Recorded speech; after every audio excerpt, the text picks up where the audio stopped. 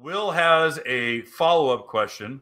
He writes, do SVHO engines have under-piston oil sprayers? And has Riva addressed the issue with the Supercharger shaft upgrade? It does not have under-piston oil sprayers, and there's no issue with the shaft. I don't know if y'all have seen my video I did last week. I've got the Supercharger still apart. I'll pull it out to show you right now. But there's no issue with the shaft. The issue is oil pressure. Yeah, the shaft is fantastic. It's actually designed by HKS, fantastic supercharger design. But when you starve it of oil, that's when the problems happen. Right. So it's not that there's an issue with the shaft. It's an issue with oil pressure that's causing a shaft to fail. So let me guard that supercharger. Greg came with visual aids today. Oh, yeah. Show and tell day. Yeah, it's all right. That's working. Yeah. That's great. All right. All right, I'm going to make you the star here. Hold on. Yeah. So this factory, the way the bearing is, I don't know how well it's going to come on live video because it's a very bad angle. But let me see if I can do it from the back. But the shaft does wobble. There, I cleared the screen for you. Okay.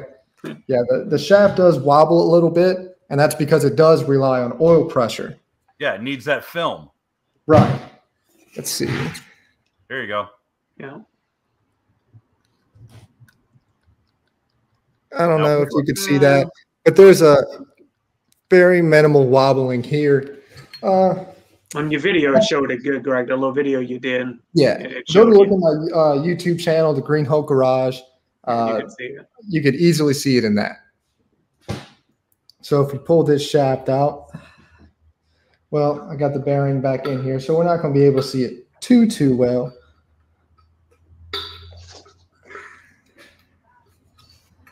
How many hours you have on that one, Greg? This one's probably got about 120 hours, and that's hard abuse. You know, this is mid 90s, and I do not baby it. You know, I'll go in 2-foot chop and white knuckle it until I can't go anymore. I could contest to that. I rode one quite a few times at Mudbug across Lake Verret. Yeah. So if you keep up with me, congratulations. You know, maybe we'll have a trophy for the next Mudbug.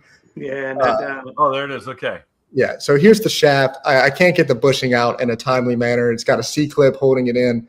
It'd take me a few minutes to get it out. But anyways, there's the journal bearing. It's like a bronze bushing, right?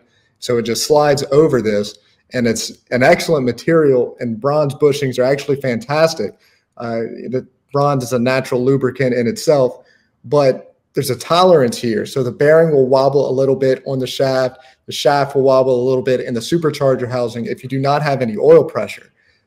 You're relying on that oil pressure to provide that oil film between the shaft and the bearing and the supercharger housing.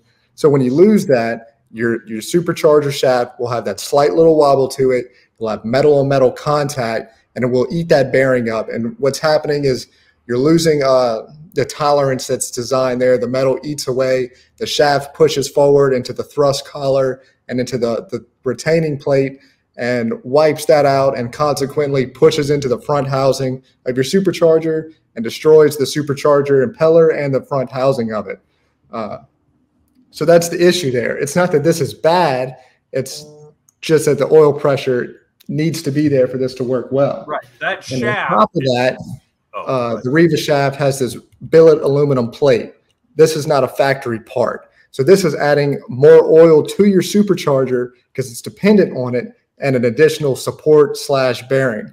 So the rear of the shaft is actually supported like this. Some of you, if you've been around for a long time, you may remember back in the day, I haven't seen too many recently, but these gears would just break off because there's no rear support. So when you support the rear gear like this, you're adding more support overall to the shaft. This gear can't break off out of place like they did in the past. And then you're adding more oil to it as an additional bearing, and it's coming up through the shaft. So this is a fantastic design. I think Riva did an excellent job with this. For 99% of the people, this is the best shaft that you could have. I mean, unless you want to run a crazy amount of boost, like the Fizzle ZR4 supercharger impeller, you make like 35 pounds of boost, which that's going to be a racing specific only application.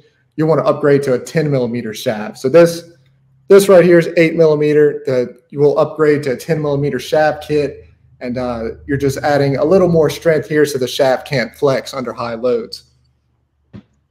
So the shaft is a fantastic design. One of the 10 millimeter shaft kits. Yeah, it's not a flawed Riva design at all. Yeah, no, not at all. One of the 10 millimeter shaft kits is the new Fuel Tech one. Not that it's a bad design, it's fantastic. You're adding a billet plate or backing plate to the supercharger. It's very good design, but it uses ball bearings. So a lot of people might see that and think, oh, the factory supercharger doesn't have ball bearings. Ball bearings are better. It's not that they're better. Sure, they may be stronger at high loads, but I've rebuilt thousands of Sea-Doo superchargers that use ball bearings, and I cannot tell you how many I've had that have bearing cages fail, and it spits the ball bearings into the supercharger. Supercharger still wiped out because those bearing cages get brittle. They break. I saw one kit someone had sent to me because he did have a supercharger failure, use needle bearings. It's not that needle bearings are bad either, but those are also going to depend on oil pressure. And needle bearings, when they fail, you really got a mess because they're small enough to when it fails, it's going into the engine. You got to pull this engine out and clean it out. You got to get all those needle bearings out of there. So it's not that any of these supercharger designs are bad, but when you lose that oil pressure, they all can fail. And in the end, none of it will be good. Yeah. So fix the oil pressure issue. Yeah. Oil pressure. Oil. Hey, guys. Thanks for hanging out. This clip was taken from our weekly podcast that we record here every Sunday night at 8 p.m. Eastern Standard Time. If you want to watch the whole video, you can go to the Watercraft Journal's YouTube channel, go to playlists, and then click on live sessions. You're going to see it there. Otherwise, go ahead and leave a like, a comment, and definitely subscribe to the channel. It helps us grow. And again, thanks again for watching our videos, and we hope to see you soon.